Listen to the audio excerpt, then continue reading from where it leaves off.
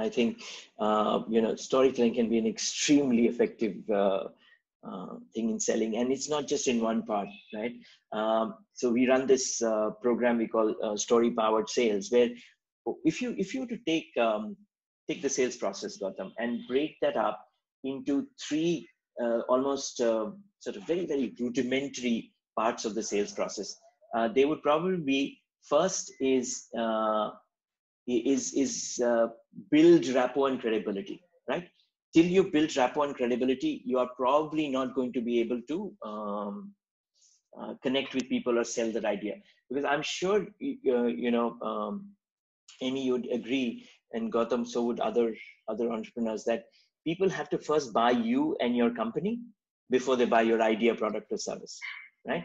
And the way they can buy you and your company, through what we call connection stories, tiny stories about you that tell the people of who you are and what you stand for. Right. I can walk up to you and say, hi, Gautam, my name is Indranil. I'm the founder of StoryWorks, and I think I can train. I think I can train engineers well because I'm an engineer and I'm a computer science engineer from Jadavpur University. Now, that bit you're okay with when I say I'm a computer science engineer. What if I came and said, hi, Gautam, you should buy from me because I'm extremely trustworthy? No, it doesn't work. Why? Because, while we can claim credentials, yes, we can't claim character. And correct, you can get across character by using tiny stories from your own life, which tell people what makes you tick. Yeah? Right. And so that's one way you can build rapport. You can use what we call the company foundation story. How did your company get created? Why are you in business? Yeah. Right. That story can also be able to build relationship and rapport of your company with the client. So the first part is about building relationship and rapport. The second part is about selling change. Yeah. And we already answered part of the question saying, can you give me examples which will help me sell the change?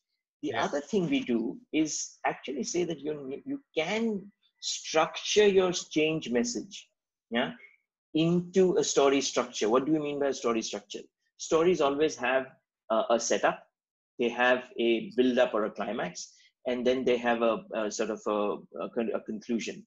So can you use your change message of whatever you're selling? So let's say you're selling an accounting software on the cloud, right? Can you start by talking about what is the background? How has the current company that you're selling to, how has their accounting evolved? What are the challenges you think they're having now?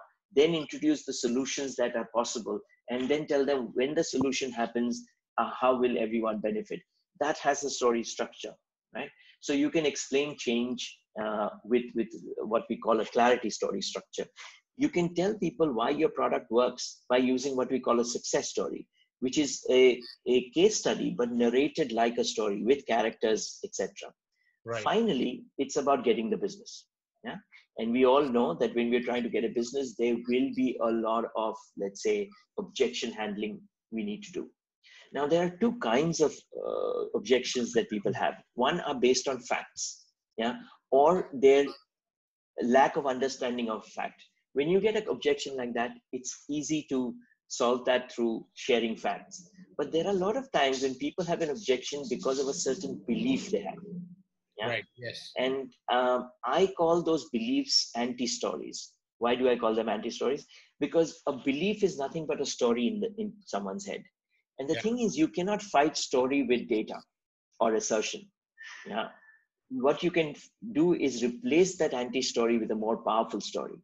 And so that's how in the objection handling phase of the selling process, you can use stories again.